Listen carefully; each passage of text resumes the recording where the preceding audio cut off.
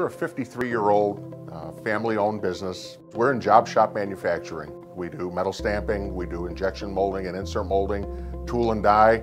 We've used our 3500 HD Max to print injection mold tooling. We currently have 3 of the 3500 HD Max machines in the organization and expect to buy more.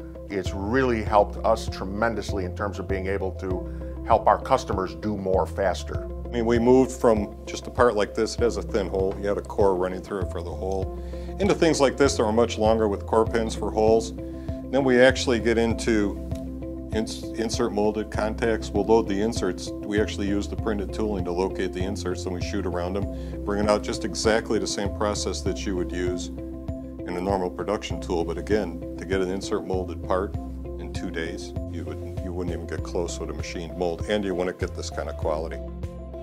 Traditionally, you want a molded part, you buy a metal mold.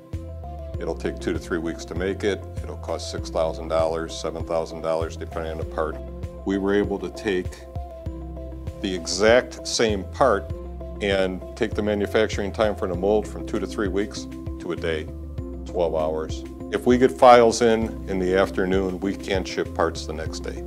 This particular part, the customer's usual cycle for tooling was 2 to 3 weeks to get a sample.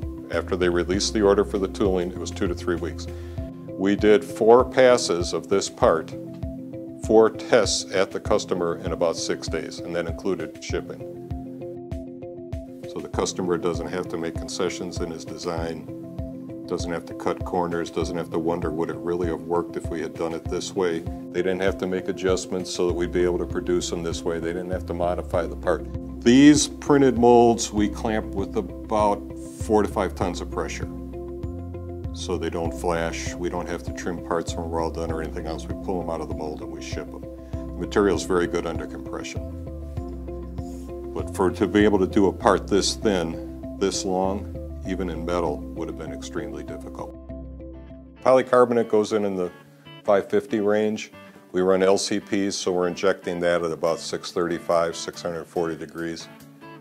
We've seen no degradation in the molds at all. They will just take the temperature. Some of the 3D printed molds you see, they're running real low temperature material. It has no physical properties at all. Besides being able to say they were molding, that's all it is. Whereas these are actual production parts. A mold this large, when we put it in our Morgan, we'll clamp that with 8 to 10 tons of pressure.